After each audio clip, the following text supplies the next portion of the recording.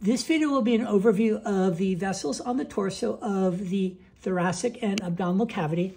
And where I'm going to start off with is right here. So this would be the aorta. The heart has been removed, and that is going to be the branch, the brachiocephalic trunk. There is the left common carotid, and we can actually see it make its way further up the neck.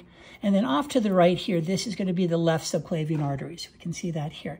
Now, back here, if you look real closely, you can actually see how this is moving in a downward direction off of the aorta. So this would actually be the thoracic aorta. So we have the thoracic aorta here, and the thoracic aorta is going to make its way inferiorly, and it's going to go down through the diaphragm and make its way into the abdominal cavity.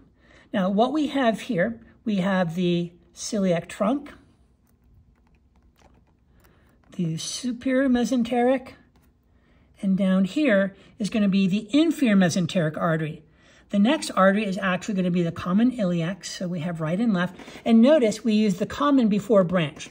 Now, I'm going to shift around a little bit, and what I want you to take note of is here where the iliac goes deep, that is going to be the internal iliac, whereas superficial, this is the external iliac, and this eventually will become the femoral artery.